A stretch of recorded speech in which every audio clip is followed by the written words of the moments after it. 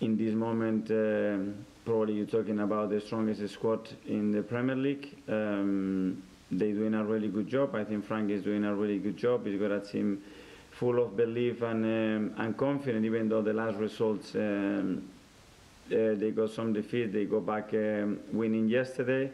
And it's a team that is going to be fighting with the top teams in the league for sure. I have to say that the players are really putting a lot of energy as well and enthusiasm not to lose what we are building. But it takes a lot of energy because when you are losing games, every game is a lot of weight under your shoulders. It's another disappointment, and the people are suffering. We are hurting. We are suffering.